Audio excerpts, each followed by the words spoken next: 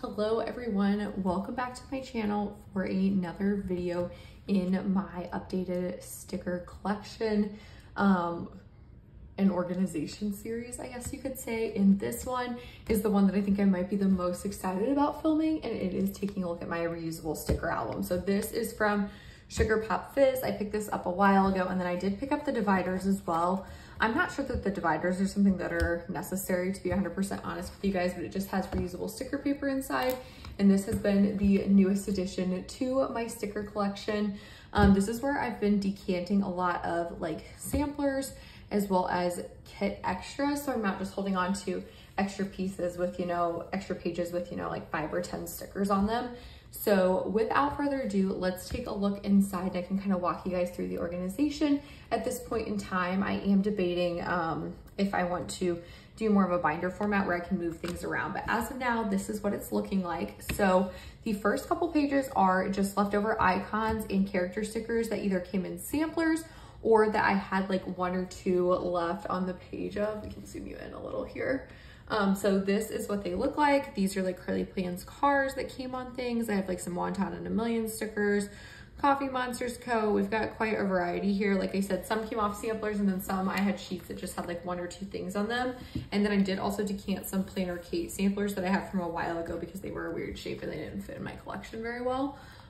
So this is what the next page looks like. Honestly, not sure that I'll ever use that sticker because that's huge. So usually when I'm pulling stickers, I try to pull from here first, and then I go to my character sticker collection next. So I recently got some more samplers and got all of that decanted. So this is as up to date as it's probably ever going to be. I'm very caught up in my organization right now. I'm very happy with that. So that is the last page. And then I have the same with scripts. So just random ones that came on samplers or in foil kit bundles as well, like some of these down here and like the sparkly hollow, you can see that all match, as well as like these. And then this page is where I typically start pulling stickers out for spreads. So these are leftover stickers that I thought I was going to use in previous spreads but didn't. But I feel like I have common stickers that I'm using all the time, so I just kept them out, and I am starting to pull stickers for my next plan with me here. So that's why there are a few up here. Usually what's up here is what I'm using currently for a plan with me, and then down here is extras that are left over from other spreads that I pulled too many of on accident. Next, we have all of the random full box overlays that I have. I thought this was perfect because now when I'm like, oh, I feel like I could use like a quote overlay box, I can just pull from my collection. I love this teal foil. I'm like trying to make sure you guys can like see a look at that. So pretty.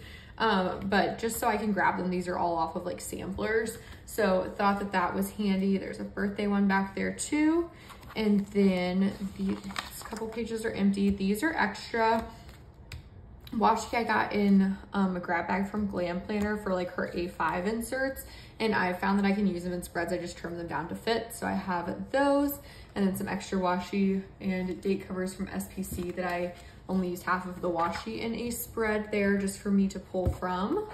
And then like I said, I think I need to move things around because I have a ton of extra here. This is my extra functional sticker collection. So with that, I decant anything that I think I could use in spreads in the future. If I'm gonna color block and need more of one color or something like that, that's where this section comes into play. So I recently got these all in a grab bag from Glam Planner. Those are empty. Here are some like full boxes with all of the days of the week on them. Here are some more boxes, some flight trackers if I need them. And then I tried to organize this by color. Originally I was putting everything in, but I think I've decided now that I don't want to do patterns. So I do need to pull some more out and just save like solid colors that I could match together. So these are the pinks. And then we have the greens, the blues. I love this color blue. The grays. More greens because I kind of am starting to overflow in a lot of these sections, which is why I wish I could move things around a little bit easier to put light colors together. This is like a reddish brownish pink color. These are all from like a Glam Planner Anytime kit that she released that had, it was a mystery and it had these fashion girls. So these are all left over from that, but easily could do another spread with those. Oops, something is stuck. Okay, there we go. These are more of the grays or tannish colors. Then we have some blacks here, more oranges, more purples. These are like yellowish browns, more yellow, and then blue is my favorite color, so I feel like it's inevitable I save the most blue kit scraps. So blues, more blues, and even more blues. And then in this next section, I have extra fashion girls and full boxes that I think could go with other spreads. So here is what I've held on to. Definitely things I think I could use in future spreads if I do need an extra box. Like these are from the same one. I think I could pull that in okay. And do like 1, 2, 3, and have 4 extra boxes for a spread if I wanted to. These could be used in like a 4th of July spread. I feel like these fashion girls show up in like every glue and planner grab bag ever. And then some wedding boxes and some old boxes from a mystery that I think I could also use in future spreads. So really just trying to hold on to things that I think I could use again in the future. And in addition to that, glitter headers is the other thing. So I save any glitter headers that I have 3 or more of one color because I could do 1 column of. So here is my collection. I need to start pulling from it a little bit more. I don't know if I'll ever use these, but I did save them since I had partially used them.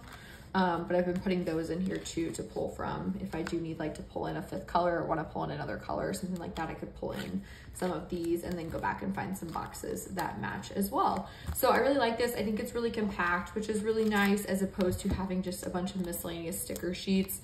I had like a pile of sticker sheets and it just was not working for me. So really overall happy with this. I am kind of wondering about moving to a binder kit format where I could hole punch and just add more sheets and then keep all my like colors together, but I'm not sure yet. Let me know if you guys do something similar and use a reusable sticker album, how you kind of go about doing that, or adding more pages if you need to, for example, with like all of these extra blues with the rest of the blues being up here.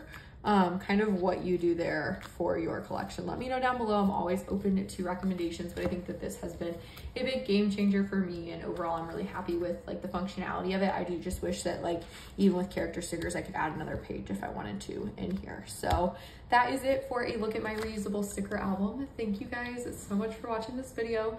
Give it a thumbs up if you like it, subscribe if you're not already, and as always I'll catch you in my next one. Bye.